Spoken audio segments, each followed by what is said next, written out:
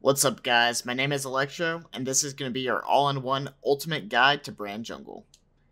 I've been playing Brand Jungle for a couple of years now, but after Riot buffed his ability to jungle in patch 10.6, I decided to main him. I'm currently the best Brand Jungle player in North America, and at my peak I was the second best Brand Jungle player in the world. Admittedly, there isn't much competition since Brand Jungle is extremely underplayed, but for those of you who are interested in learning this unconventional jungler, this video will supply you with all the knowledge you will need. I'm going to break down this video into a bunch of different sections and place the timestamps in the comments. If there's a specific thing you want to learn about the champion, you can just skip to the different parts of the video. Without further ado, let's get into the guide.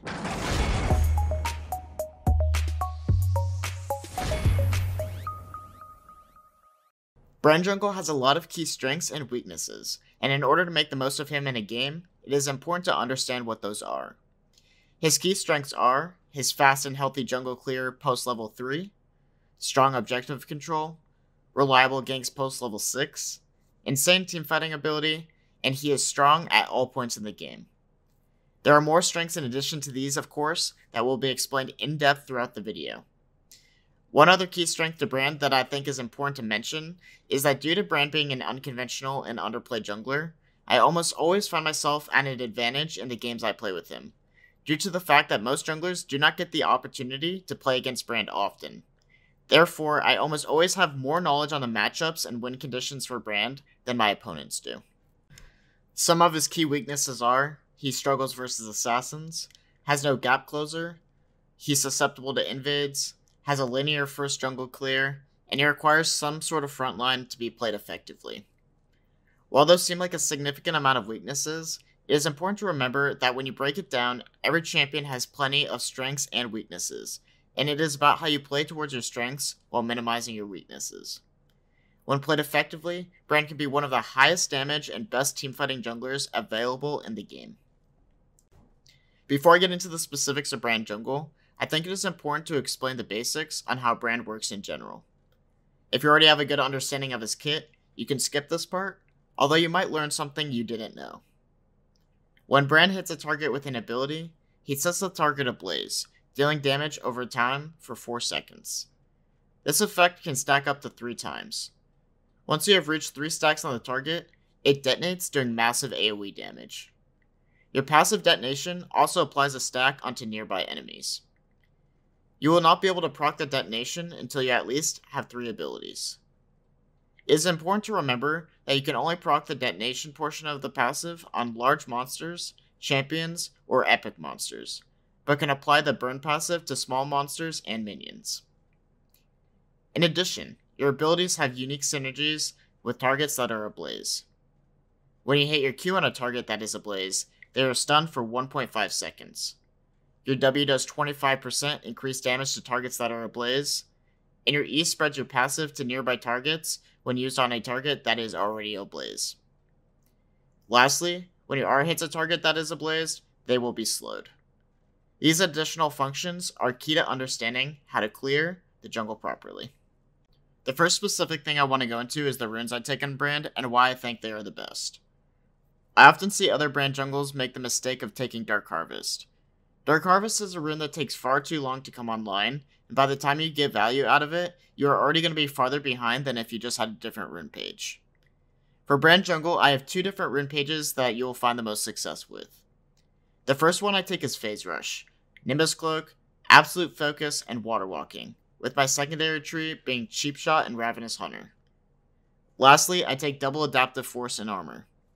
The reason I take Phase Rush is because without it, Brand has one glaring weakness, and that is his lack of mobility.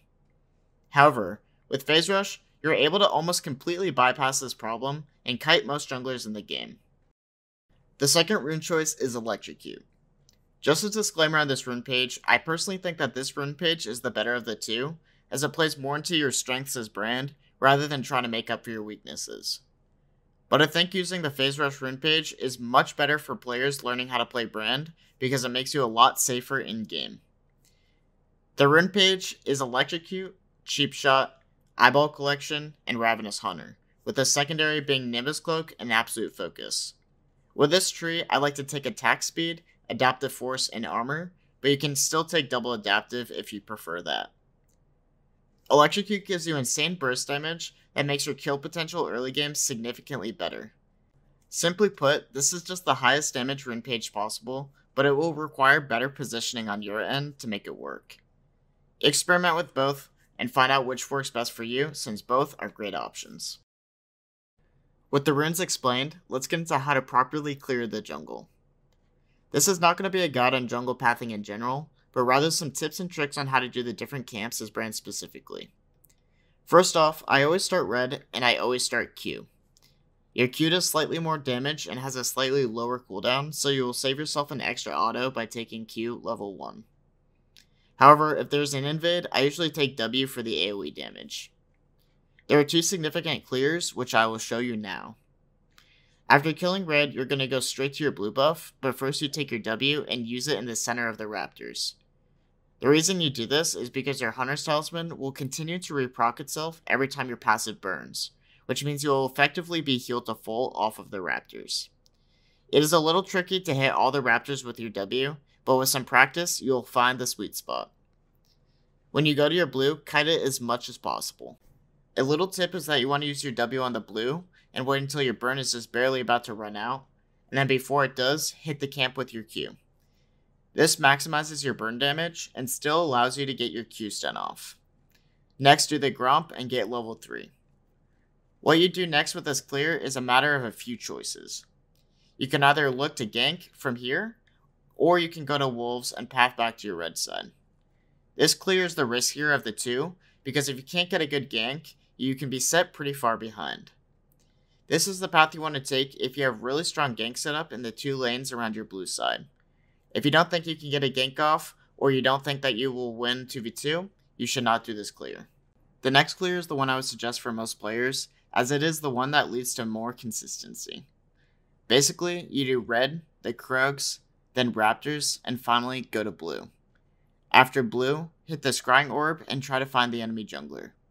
If it looks like they can't contest you at scuttle, go ahead and take it, but if they can contest you, then you need to go directly to the other one. The idea with this clear is that Brand doesn't have a very reliable early game. If you miss your stun, your ganks in early fighting won't work out well. With this clear, you can focus on clearing the hard camps early and getting stronger before looking for plays. The one main weakness of this clear is that since you are spending a lot of time on your red side, you may get invaded on your blue side. To counteract this, you want to place a ward in your blue side pixel brush at 45 seconds. After you place the ward, go back to base and grab yourself a sweeper. That ward will spot anyone who tries to invade you immediately, as well as give you a sweeper for early ganks. Once again, this is going to be trial and error, but these are the 2 best clears on Brand. Next, I will quickly show you how to clear each camp once you have level 3. Single target camps are all the same. You E, Q, and then W for max damage and safety. For wolves, you want to Q the big wolf, E it, and then W. This will do max damage to the camp. Also, you will never have to auto the small wolves, as this combo will always kill them. Raptors, you want to do the same thing as wolves, but here's how you do it.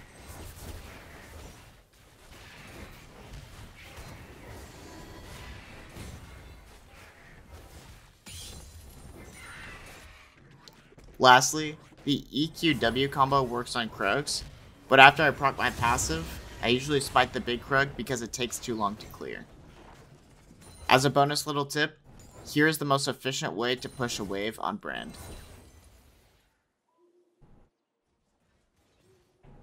The last thing I will touch on in this video is the build. First off, I always go Blue Smite Runic Echoes. Blue Smite can help proc Phase Rush or Electrocute, and is just better overall for kiting. Sorcerer's Shoes are usually what I go after I get Runic Echoes, and then I build into Liandry's Torment. Once you get Liandry's, you're going to be strong no matter how far behind you are. The item just synergizes so well with Brand that it is by far your most valuable item. Sometimes I take a Dark Seal early before I finish Runic Echoes, and if I get really fed, I upgrade it to Magi's, but outside of that, your first 2 items and boots will always be the same. After the core items, I usually will either go Zhonya's or Morello. Zhonya's is the most common 3rd item for me, because you have no survivability in your kit, so this makes up for it. Basically, you can decide between 3 items depending on what you need for the game. You can either go Zanyos, Morello, or Void Staff, depending on what you need and when. I rarely build Death Cap outside of an occasional last item purchase, because Brand's AP scaling is one of the worst in League of Legends. Because these other items will just provide more value. Also, to a lot of people's surprise, I never build Rylai's. The reality is you just don't need it since Brands are already slows. The other items I mentioned are just much better uses of your gold. That is going to conclude the Ultimate Brand Jungle Guide. There are obviously many more nuanced things that I could touch on, but to spare this video from being an hour long, I will save those for future videos. Most of the core fundamentals you will need in order to play Brand Jungle were covered in this video, but if you have more questions, I will try to answer them in the comments. If you are interested in Brand Jungle, which I assume you are since you made it this far, be sure to subscribe because this will be your one-stop shop for all things Brand Jungle related. This video took a shit ton of time to make, so please like the video, and until next time, you've been electrified.